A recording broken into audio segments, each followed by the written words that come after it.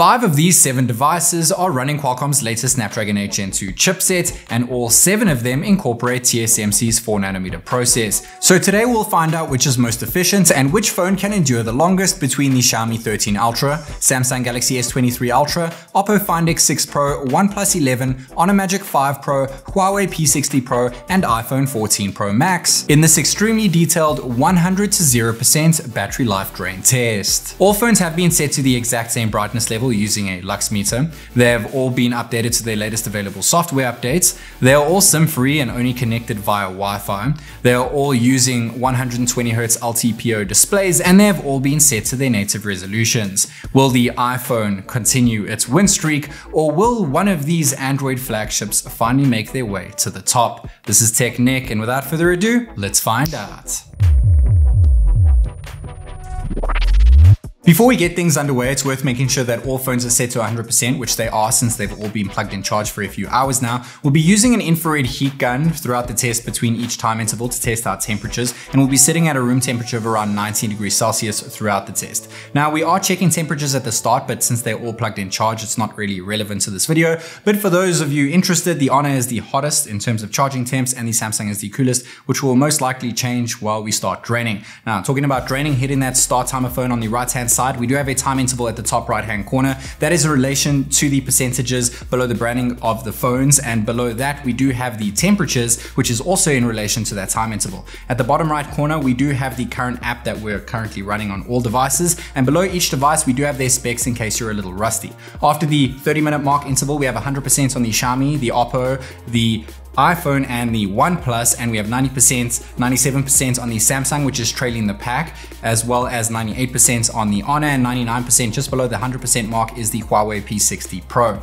Now, just to let you guys know, all of these phones are set to their native resolution for a reason, because Full HD, setting them to Full HD really doesn't make a difference at all in terms of battery performance. Since I've tested phones out, hundreds of phones throughout 30 different battery drain tests in my channel's history, and I've never noticed the difference between Full HD Plus or WQHD Plus resolution. Many of you have commented on my previous drain test saying that that phone is not pushing as many pixels as the other phone, and that is why it's draining quicker. That is not true at all, and there's a lot of videos out there that prove that it's not true. And honestly, sometimes with native resolution, you actually push out a couple extra minutes as well when it comes to battery drain test. After the 1 hour and 30-minute mark interval, we have 87% on the Xiaomi, 88% on the Samsung, which is beating the Xiaomi, 90% on the OPPO, which is beating the Samsung, 92% on the OnePlus, which is beating the OPPO, 91% on the Honor, which is trailing the OnePlus, 93% on the Huawei, which is on par with the iPhone, which is impressive to say the least.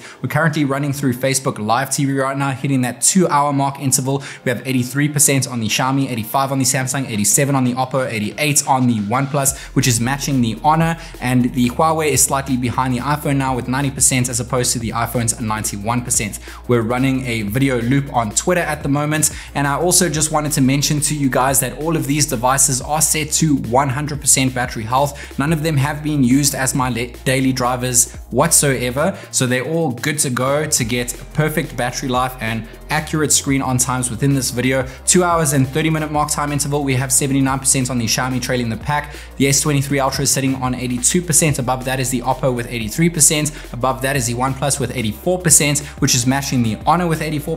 86% on the Huawei P60 Pros in second place, as opposed to the iPhone's first position with 87%, which is once again very impressive. Now, of course, when it comes to iPhones, they have a very good track record when it comes to my battery drain test personally within my channel. And on that point, I have to mention to you guys that yes, you can for sure compare these results to all other results within all of my drain test videos within my channel, but you can't compare them to other channels because other channels use different brightness levels and they use different apps, so on and so forth. But I keep everything the same. I've always kept all my apps exactly the same, all the brightness levels throughout the years exactly the same. So you can definitely compare these to previous generation smartphones. And talking about predecessors, we'll be getting to that at the end and comparing it to those as well. So stay tuned for that one. 3 hours and 30 minutes, we have 69% on the Xiaomi, 75% on the Samsung, really quite ahead of the Xiaomi now, even though the Samsung has the same 5000 mAh cell as the Xiaomi and the OPPO and the OnePlus. The OnePlus is actually on par with the Samsung, but above that is the Honor, since it has the largest 5100 mAh cell, and the Honor is still quite high now in second place, actually only second to that of the iPhone with 77%, and the Honor has actually overtaken the Huawei with 73% on the 4-hour mark interval. Now we're currently running selfie video recording at 1080p 30 FPS, and the reason for 1080p 30 FPS is because I want to keep it exactly the same as my previous videos, and phones from a couple years ago were capped at 1080p 30 FPS selfie video recording, and there are two phones here that are also capped at 1080p 30 FPS selfie video recording. Take a second to guess. You are quite right. It is the OPPO and the OnePlus are both capped at 1080p 30 FPS. The others can pretty much reach 60 FPS on 1080p or even 4K, but the OPPO and OnePlus are down by quite a bit. Now, when it comes to main video recording, we are setting them all to 4K 30 FPS video recording. They can all hit 4K 60 FPS, some of them even 8K video, but since I want to keep them exactly the same as previous videos, we'll be sticking to the same procedure here. After the 5-hour mark interval, the only two phones underneath 50% is the Xiaomi 13 Ultra with 48% and the OPPO Find X6 Pro with 48%, 55% on the Samsung, which is matching the OnePlus of 55%, but above both of those is the Honor with its bigger battery hitting 60%, 53% trailing the Samsung and the OnePlus is the Huawei, and 61% is the iPhone, which is ahead of the pack, but only ahead of the Honor by just 1%. And yes, I know the iPhone does have a smaller battery than all of the other devices over here, and it is quite a lot smaller, but iPhone's processing, it's just done so well, and it's so well optimized that it always performs well within all of my drain tests. So it's no surprise to see it doing quite well here. What I am very surprised to see is the Honor Magic 5 Pro is actually ahead of the iPhone right now for the first time in this test, 50%, 2% ahead, and after the 6-hour mark interval, 42% on the Honor as opposed to 37% on the iPhone. It is 5% ahead of the iPhone 14 Pro Max, which is a first when it comes to my drain test. iPhones are always ahead, and we did just run through an hour of benchmarks to simulate high performance gaming because I don't have 7 hands to play 7 games on 7 different phones. So we run the benchmarks not to deplete it quicker, not to deplete them quicker, but to actually simulate high performance gaming such as PUBG Mobile, Call of Duty Mobile, Genshin Impact, so on and so forth. 6.5 hours now, 12% left on the Xiaomi 13 Ultra, 27% on the Samsung, 17% on the OPPO, 22% on the OnePlus, 37%, still 5% ahead of the iPhone is the Honor, and 24% on the Huawei, which is also impressing me quite a bit here since it's using last year's Qualcomm Snapdragon 8 Plus Gen 1 CPU, which is actually a 4G chipset, and reaching that 7-hour mark interval. They all reach 7 hours now. 7 hours is fantastic screen on time. 5 hours is good. 6 hours is great. 7 hours is fantastic. 8 hours is insane. And 9 hours, over 9 hours of screen on time is out of this world incredible. So we'll see which devices can get to that.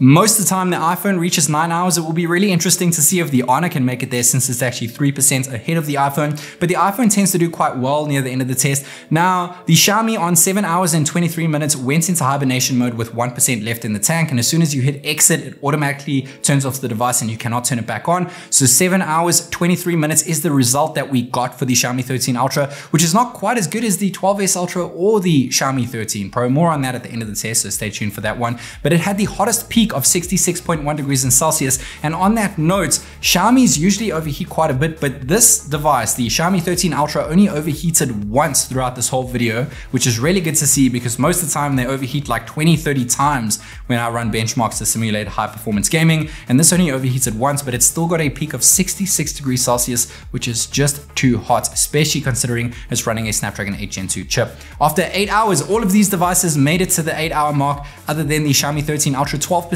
left in the tank of the S23 Ultra, 2% on the OPPO, 5% on the OnePlus. So you would think the OPPO would die before the OnePlus. And is that going to happen? Which one is going to make it? The OnePlus actually died quicker than the OPPO at 8 hours and 16 minutes. But while testing the temperature of the OnePlus, the OPPO died. And they both have very similar specs, you know, OPPO and OnePlus and their whole collaboration going over there. They both made it to 8 hours and 16 minutes, which is insane battery life. And they both have the same milliamp hour per minute reading and percentage per minute reading as well. Not long after that, the Huawei P60 Pro made it to 8 hours and 26 minutes. Then I tried to check if it was dead and it turned back on. That took a minute and then it lasted an extra minute. So from that 8 hours and 26 minutes, I just added an extra minute and it got 8 hours and 27 minutes, which is very impressive for a Huawei device running on last year's Qualcomm chipset. 8 hours and 30 minutes Only 3 phones made it to that interval, that being the Samsung, the Honor, and the iPhone. And the Honor is actually taking the lead here with 15%, 6% on the Samsung, and 14% on the iPhone. It looks like it's going to be a battle between the Honor and the iPhone. For the first time in history, I've actually seen an Android device, a flagship Android device, go neck and neck with an Apple. And after 8 hours and 52 minutes, the Samsung Galaxy S23 knocks out, which is incredible to say the least. Less than 10 milliamp hour per minute drain, which is absolutely fantastic. Though the last test, it reached about 8 hours and 54 minutes. So only 2 minutes down since the previous test, identical to that one. 9 hours. The Honor Magic 5 Pro hit 9 hours. That is insane. And which one is gonna make it to the 10-hour mark interval? If any, the Honor is currently above the iPhone, but the iPhone has been the coolest throughout the test, which actually aids in battery drain efficiency. And the Honor dies after 9 hours and 28 minutes, guys. I mean, I'm sad to see it not beat the iPhone because iPhones always come out on top. But the fact that an Android device reached over 9 hours and went an extra 30 minutes is ridiculously insane. I'm not sure if you watched my review video on the Honor Magic 5 Pro, but I said this is the phone that everyone will buy because it is so well-rounded, and this battery life drain test just proves that. Now we're reaching the 10-hour mark interval. Can the iPhone make it? No, it cannot. Just shy of it, 9 hours and 54 minutes for the iPhone 14 Pro Max, which is absolutely incredible. The best I've seen from the 14 Pro Max since I got it due to that new iOS 16.5 update. And it's just blown me away once again, but that Honor has blown me away even more than I could have imagined. In 7th place, we have the Xiaomi 13 Ultra, and though it placed last, it still got a whopping 7 hours and 23 minutes of screen on time, which is still fantastic in my books thanks to that massive 5000 milliamp hour battery. The OnePlus 11 has the same sized battery, but managed to go over 8 hours, all the way up to 8 hours and 16 minutes with the same size 5000 milliamp hour cell as the OPPO Find X6 Pro. And the OPPO only died a few seconds after the OnePlus, so 5th and 6th place is very questionable over there. It still did a great job in terms of battery life. Now in 4th place, we have the Huawei P60 Pro, fantastic, 8 hours and 27 minutes.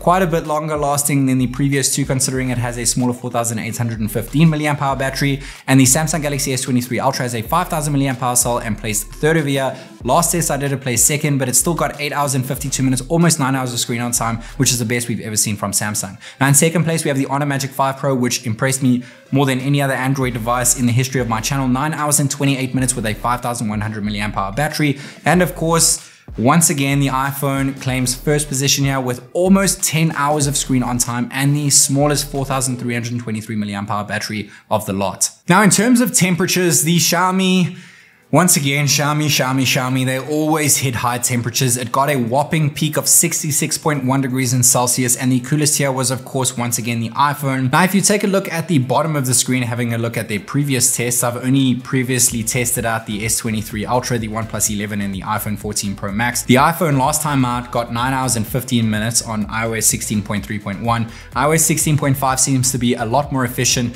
pushing it all the way up to 9 hours and 54 minutes, which is great. The OnePlus last time out did quite a bit better with 8.5 hours as opposed to 8 hours and 16 minutes. And the Samsung was pretty much identical with 8 hours and 52 minutes this time as opposed to 8 hours and 54 minutes last time out. Now, if we have a look even below that at their predecessor scores, the Xiaomi was kind of on par with its siblings, the 12S Ultra and the 13 Pro. The Samsung is a lot better than its predecessor. The OPPO is also quite a bit better than its predecessor, and the same goes for the OnePlus. The Honor is ridiculously ahead of its predecessor, almost 3 hours ahead of its predecessor, the Magic 4 Pro. And the Huawei did do quite a bit better than the Mate 50 Pro, which I recently tested in battery drain, which got 7 hours and 39 minutes, but it didn't do quite as well as its Kirin Run P50 Pro brother, which got over 9 hours. And the iPhone is even better than its predecessor, which got 9.5 hours, which is already great. Almost 10 hours is just damn fantastic. Now, if they all had the exact same sized battery, if you take a look at the bottom of each device here, of course the Xiaomi, Samsung, OPPO, and OnePlus all have a 5000 milliamp hour cell, so we'll scratch those out. They all stayed at the same time, but the Honor would have dropped down to 5000 milliamp hours since it has a larger battery at 5100 milliamp hours. It would still have the same placement, but slightly lower, 9 hours and 17 minutes.